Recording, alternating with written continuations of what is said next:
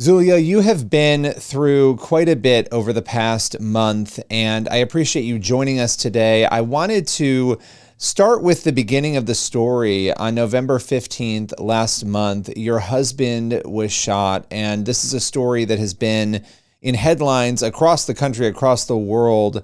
Can you take us through what happened that day? So my husband was street preaching. I mean, he's been doing that for over a year. And usually he street preaches for 30 minutes before every evening service for our church. And I remember that day, like, he just ended street preaching early, and I thought that was odd. I was like, maybe he's just not feeling it tonight or something. And then, yeah, like, I didn't even know what had happened. I just saw him, like, I heard him loading up the sound system back in the car. He gets in the car, drives the car to the church. And at this point, I had seen that, he was bleeding. And I'm like, are you okay? I thought someone maybe just threw a bottle at him. I had no idea what really had happened. He drives our vehicle to the church, unloads the sound system. He's about to get our daughter down. And I'm like, no, like, you can't. Like, you're all bloody. We need to go home and get you cleaned up. And luckily, my brother showed up at that point. He's like, no, we need to get you to the hospital. So my brother ends up driving him to the hospital. And on the way to the hospital is when he kind of started throwing up and stuff. And as soon as we got there to the emergency room, he started seizing. And like, even the doctors and the medical staff didn't even know that that this was a gunshot wound.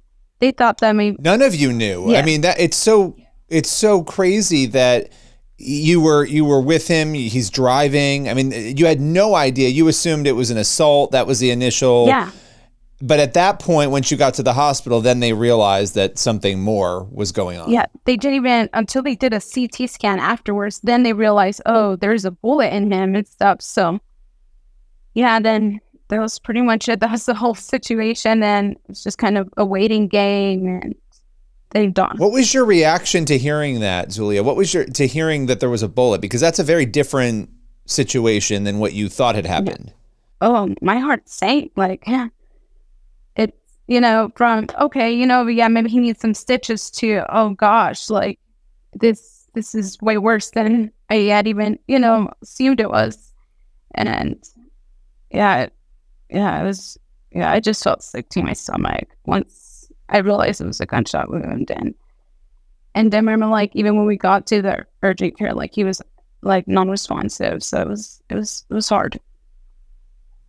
And you have two young children, and here you are in a situation. What were the doctors telling you as far as once they realized what was happening and they're treating him? What were they saying in terms of his chances and what was going to potentially happen in those days? Everyone that talks to me just said, it's devastating. It's devastating. That's the one word I remember from the night. Every doctor, every nurse just said, it's devastating. It's devastating. And I'm just like, I felt so sick. It's like, that's the last thing you want to hear, like, you start questioning, like, how, like, Yeah. What was the last thing I told them, or like, yeah, or why wasn't I paying attention? You start questioning everything. And yeah, and I mean, even I remember, like, even the neurosurgeons, they said, they're like, we're waiting for neurosurgeons to come talk to you and stuff. And they're like, yeah, it's devastating. No one wanted to touch it. They were like, yeah, no one's going to touch it. No neurosurgeons. Yeah. It's just not operable. And then even just hearing the detectives say, like, we'll know more after the autopsy. It's like, what? Like, it felt like it was You just heard that the detectives. Oh my gosh. Wow. How did you, because you've posted on social media, you had a message on Thanksgiving that was really inspirational and very powerful. How did you keep the faith? How have you kept the faith in these weeks with having two young children going through all of this chaos? How have you been able to do that, to keep your faith? Honestly, I'm like shocked, like how. Oh, I honestly think it's people's prayers, like, that's the only way I can explain it. Because there's been moments where I'm like, how am I this okay? like you even feel guilty for not crying. It's like, because I've seen it, and it's like, it's so, like in the beginning, like just seeing him like connected to everything, where it's almost like he doesn't even look like himself.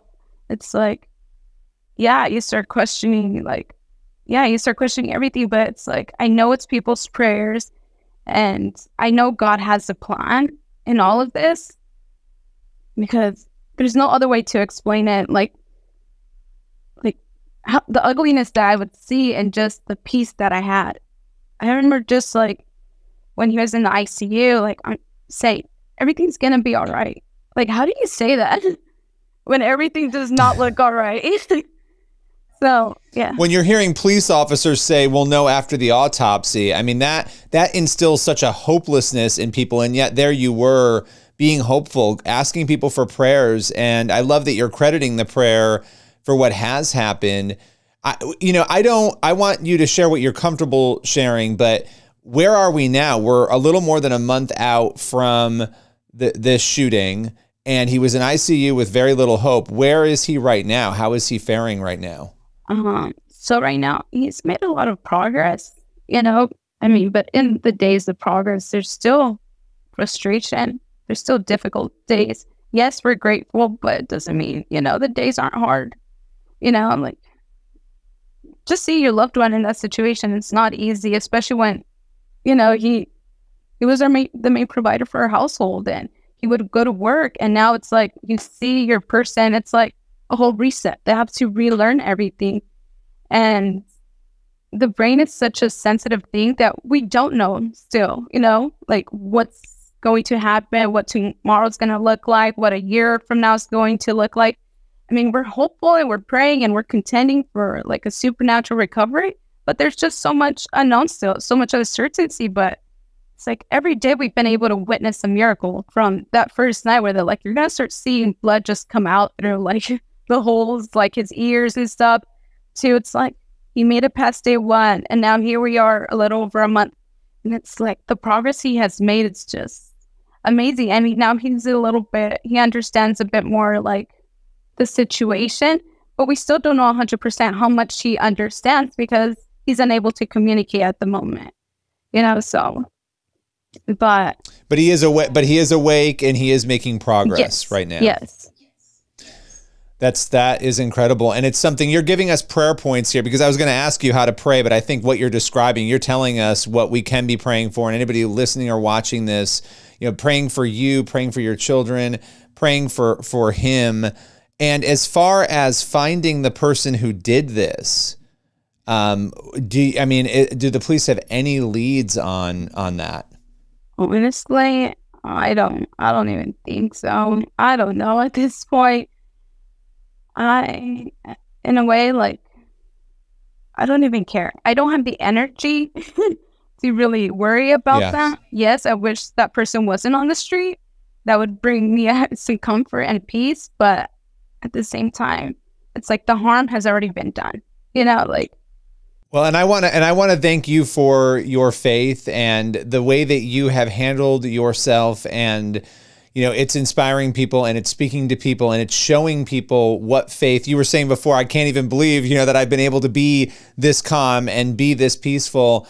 And I think that's evidence of faith that people are seeing in you and in your family. And I just appreciate you. I know it's crazy right now, sharing with us so that people know how to be praying for you and your family. Zulya, really appreciate your time.